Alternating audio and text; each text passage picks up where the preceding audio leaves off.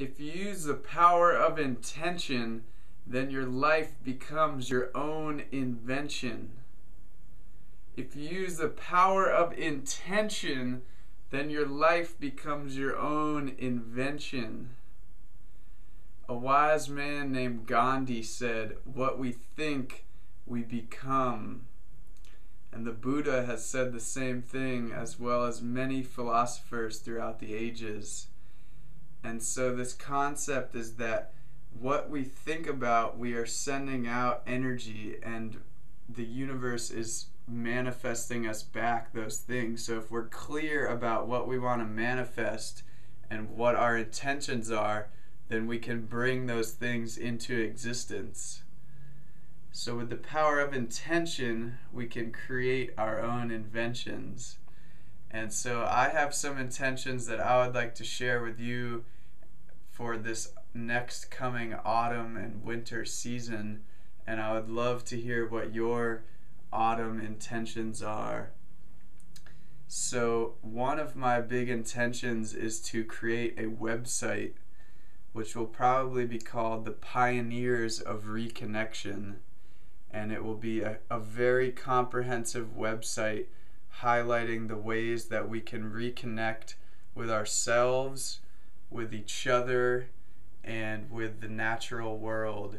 And there'll be all these inspiring examples on this website, and it will just be kind of the epicenter of all the things that I'm working on.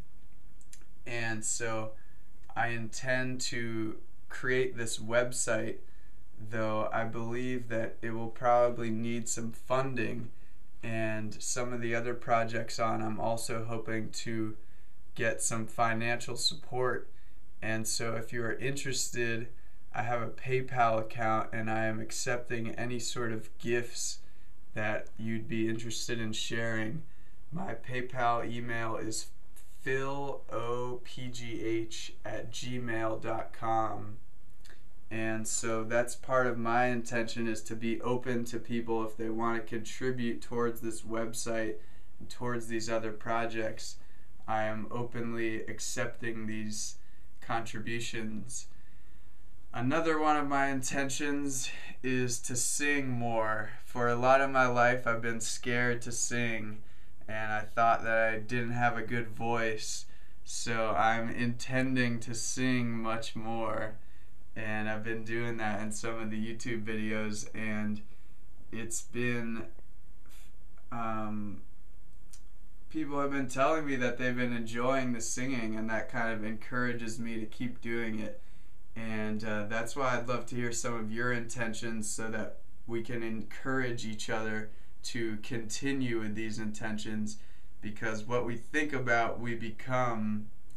And so let's see, another one of my intentions is to help facilitate workshops of various sorts and gift circles, and also to make some YouTube videos explaining how you can facilitate a gift circle, or how you can facilitate a coalescence, which is a new paradigm of a meeting.